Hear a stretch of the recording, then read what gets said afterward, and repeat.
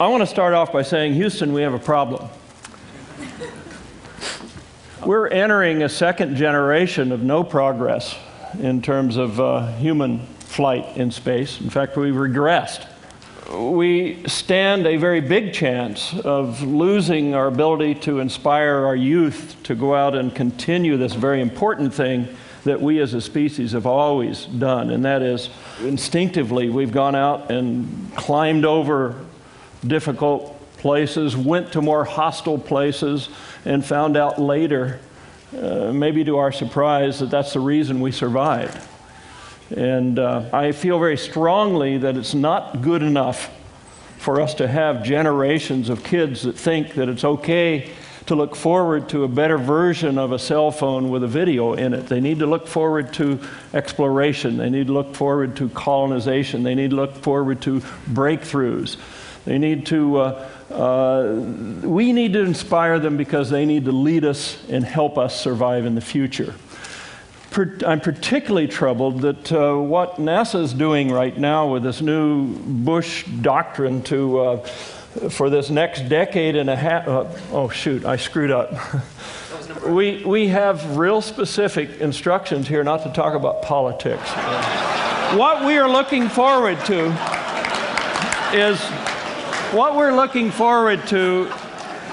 is not only the inspiration of our children, but the current plan right now is not really even allowing the most creative people in this country, the Boeings and Lockheed space engineers, to go out and take risks and try new stuff.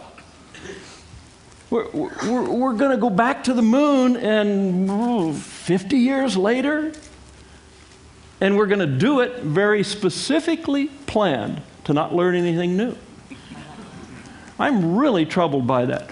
But anyway, that's the basis of the thing that I want to share with you today, though, is that right back to where we inspire people who will be our great leaders later. That's the theme of my next 15 minutes here. And I think that the inspiration begins when you're very young. 3-year-olds up to 12, 14-year-olds. What they look at is the most important thing. Let's take a snapshot at aviation, and there was a wonderful little short 4-year time period when marvelous things happened. Started in 1908 when the Wright brothers flew in Paris and everybody said, "Whoa, hey, I can do that." There was only a few people that had flown in early 1908. In 4 years, 39 countries had hundreds of airplanes, thousands of pilots. Airplanes was invented by natural selection. Now, you can say that intelligent designs are airplanes of today, but there was no intelligent design really designing those early airplanes. There were probably at least 30,000 different things tried. And when they crash and kill the pilot, don't try that again.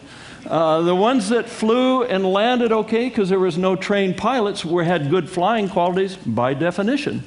So by making a whole bunch of attempts, thousands of attempts, in that 4-year time period, we invented the concepts of the airplanes that we fly today, and that's why they're so safe, as we gave it a lot of chance to find what's good. That has not happened at all in space flying. There's only been 2 concepts tried, 2 by the US and 1 by the Russians. Well, who was inspired during that time period? Aviation Week asked me to make a list of who I thought were the movers and shakers of the first 100 years of aviation, and I wrote them down, and I found out later that every one of them was a little kid in that wonderful renaissance of aviation. Well, what happened when I was a little kid was some pretty heady stuff too. The jet age started, the missile age started. Von Braun was on there showing how to go to Mars, and this was before Sputnik, and this was at a time when Mars was a hell of a lot more interesting than it is now. We thought there'd be animals there. We knew there were plants there. The colors changed, right? But, you know, NASA screwed that up because they've sent these robots and they've landed only in the deserts.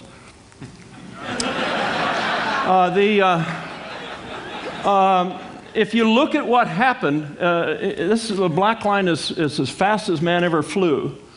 And the red line is the top-of-the-line military fighters, and the blue line is commercial air transport. You notice there's a big jump when I was a little kid. And I think that had something to do with giving me the courage to go out and try something that other people weren't having the courage to try. Well, what did I do when I was a kid? I didn't do the hot rods and the girls and the dancing, and, well, we didn't have drugs in those days, but I did competition model airplanes. I spent about 7 years during the Vietnam War flight testing airplanes for the Air Force, and then I went in and I had a lot of fun building airplanes that people could build in their garages, and some 3,000 of these are flying. Of course, one of them is around the world, Voyager. I founded another company in '82, which is my company now, and we have developed more than one new type of airplane every year since 1982. And there's a lot of them that I actually can't show you on this chart. The most impressive airplane ever, I believe, was designed only a dozen years after the first operational jet. Stayed in service until it was too rusty to fly, taken out of service. We retreated in '98 back to something that was developed in '56. What? The most impressive spaceship ever, I believe, was a Grumman lunar lander. It was it'd land on the moon, take off on the moon, didn't need any maintenance guys. That's kind of cool. We've lost that capability. We abandoned it in '72. This thing was designed 3 years after Gagarin first flew in space in 1961. 3 years, and we can't do that now. Crazy. Talk very briefly about innovation cycles, things that grow, have a lot of activity, they die out when they're replaced by something else. These things tend to happen every 25 years. 40 years long with an overlap. You can put that statement on all kinds of different technologies. The interesting thing, by the way, the speed here, higher speed travel is the title of these innovation cycles. There is none here. These two new airplanes are the same speed as the DC-8 that was done in 1958. Here's the biggie, and that is you don't have innovation cycles if the government develops and the government uses it. You know, a good example, of course, is the DARPA net. In other words, computers were used for artillery first, then IRS. But when we got it, now you have all the level of activity, all the benefit from it. Private sector has to do it. Keep that in mind. I put down innovation. I've looked for innovation cycles in space, and I found none. The very first year, starting when Gagarin went in space, and a few weeks later, Alan Shepard, there were 5 manned space flights in the world, the very first year. In 2003, everyone that the United States sent to space was killed. There were only 3 or 4 flights in 2003. In 2004, there were only 2 flights, 2 Russian Soyuz flights to the International Men's Station, and I had to fly 3 in Mojave with my little group of a couple dozen people in order to get to a total of 5, which was the number the same year back in 1961. There is no growth. There's no activity. There's no nothing. This is a picture here taken from Spaceship One. This is a picture here taken from orbit. Our goal is to make it so that you can see this picture and really enjoy that. We know how to do it for suborbital flying now, do it safe enough, at least as safe as the early airlines, so that can be done. And I think that I want to talk a little bit about why we had the courage to go out and try that as a small company. First of all, what's going to happen next? The first industry will be a high volume, a lot of players. There's another one announced just last week, and it will be suborbital. And the reason it has to be suborbital is there is not solutions for adequate safety to fly the public to orbit. The governments have been doing this, 3 governments have been doing this for 45 years, and still 4% of the people that have left the atmosphere have died. And you don't want to run a business with that kind of a safety record. It'll be very high volume. We think 100,000 people will fly by 2020. I can't tell you when this will start because I don't want my competition to know my schedule. But I think once it does, we will find solutions, and very quickly you'll see those resort hotels in orbit, and that real easy thing to do, which is a swing around the moon so you have this cool view. And that'll be really cool because the moon doesn't have an atmosphere. You can do an elliptical orbit and miss it by 10 feet if you want. Oh, that's going to be so much fun. Okay, my critics say, hey, Rutan's just spending a lot of these billionaires' money for joyrides for billionaires. What's this? This is not a transportation system. It's just for fun. And I used to be bothered by that, and then I got to thinking, well, wait a minute. I bought my first Apple computer in 1978, and I bought it because I could say, I got a computer at my house and you don't. And what do you use it for? Come over, it does Frogger. Okay? Not the bank's computer or Lockheed's computer, but the home computer was for games.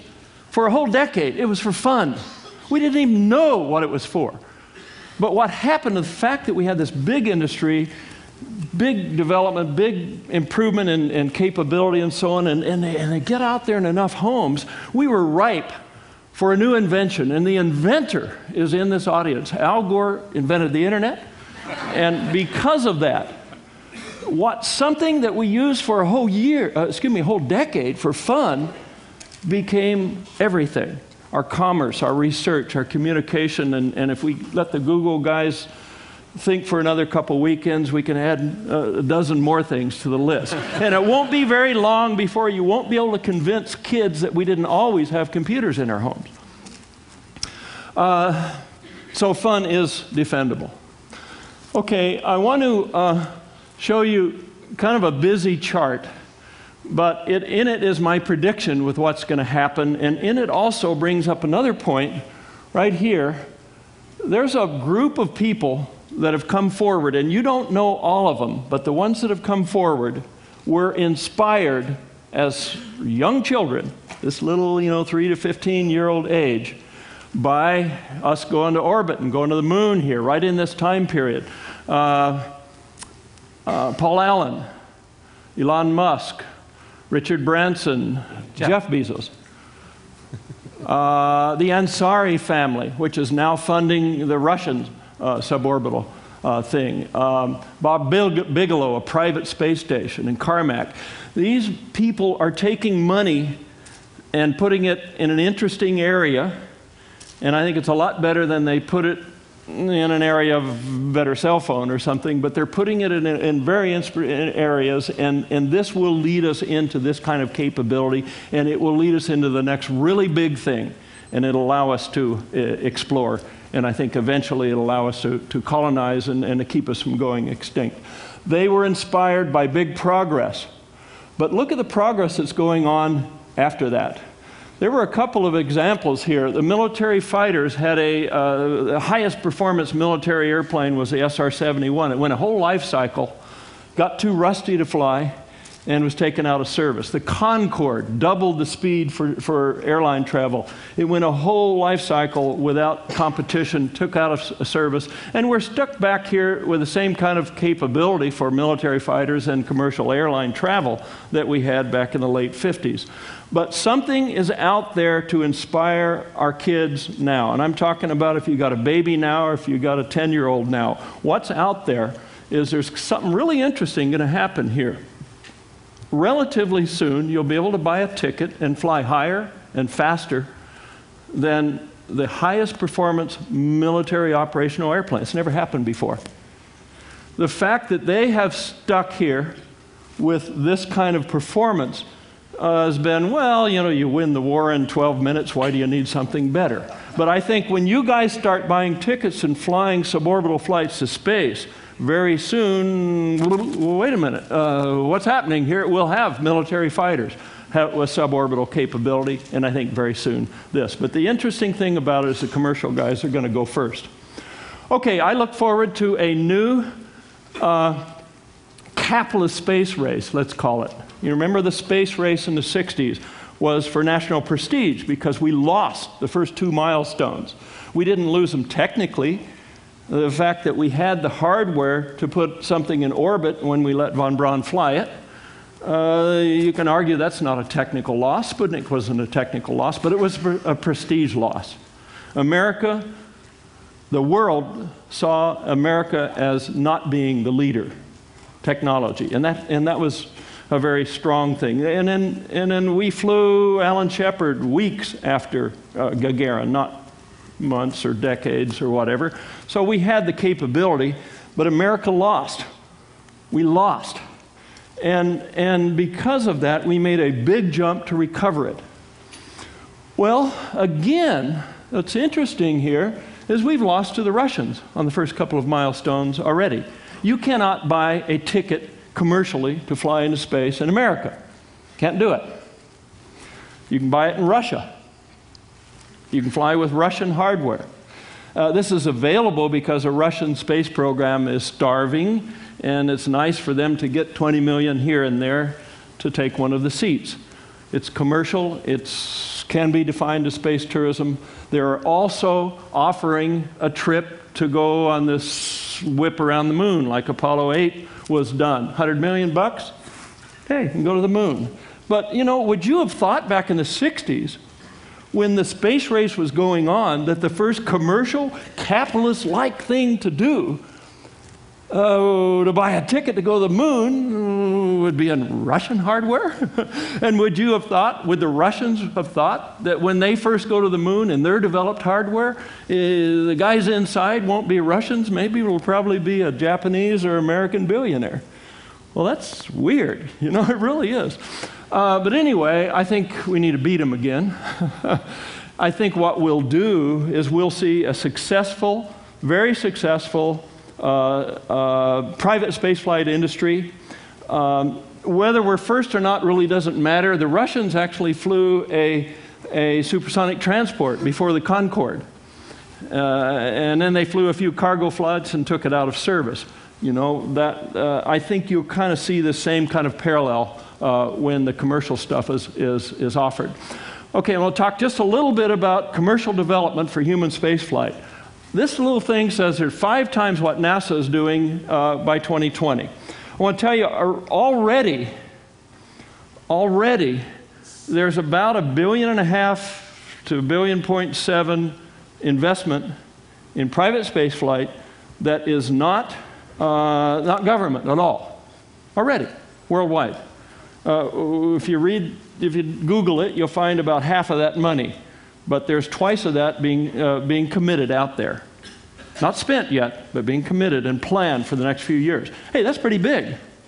I'm predicting, though, as profitable as this industry is going to be, and it certainly is profitable when you fly people at $200,000 on something that you can actually operate at a tenth of that cost or less. This is going to be very profitable. I predict also that the investment that will flow into this will be somewhere around half of what the U.S. taxpayer spends for NASA's manned spacecraft work, and every dollar that flows into that will be spent more efficiently by a factor of 10 to 15.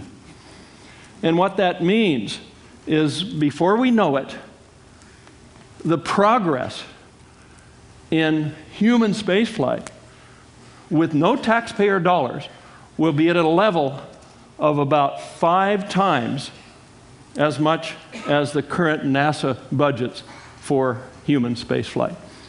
And that is because it's us. It's private industry.